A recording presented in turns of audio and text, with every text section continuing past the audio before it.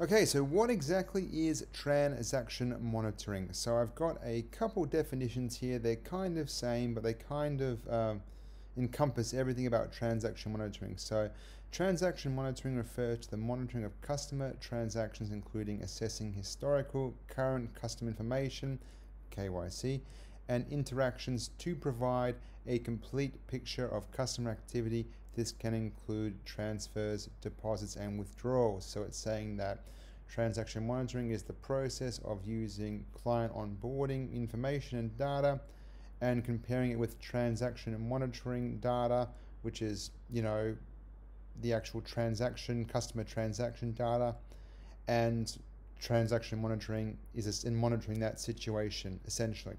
Number two, transaction monitoring system allows our customers to quickly identify suspicious transactions without contending with the backlog of false positives generated by rigid rules-based systems. This definition talks more about the systematic element of transaction monitoring, how it's software, it's a system.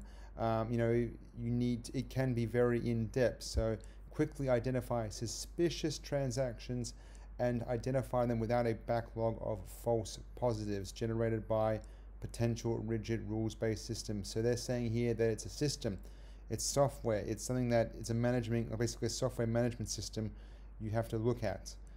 Third is detects money laundering by surfacing unusual customer behavior and suspicious money movements through advanced analytics and industry-proven scenarios.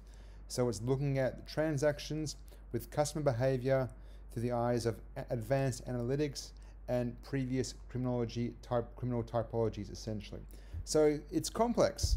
There's a lot to it. Like once upon a time with transaction monitoring, in fact, I met a guy once who told me like, hey Carl, my first job as a transaction monitoring or AML analyst, sometimes it's called an AML analyst, was to basically mitigate 2 alerts a day, manually, Now, with AI and machine learning and all these sort of analytic systems, they're constantly monitoring transactions and using all that stuff to potentially generate the alerts.